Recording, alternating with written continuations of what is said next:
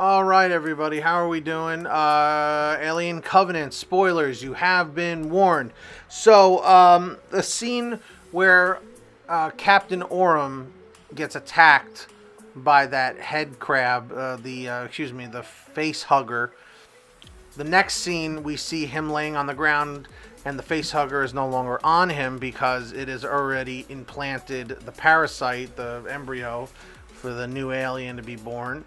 And at this point, he says to David, you know, like, oh, what happened? Why are you doing this? What is your, your goal? And David just says creation. And then boom, the chestbuster flies out of his freaking chest and he dies tragically. It's pretty insane. What did you guys think of the scene? What did you think of the movie? Tell me in the comments section. Don't forget to subscribe. And today's secret comment code is going to be Alien Buster. Comment Alien Buster down below.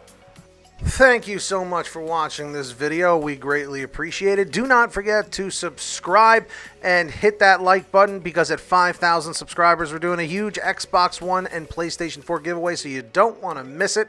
And of course, comment whatever the view count is on this video when you're watching it. See you next time.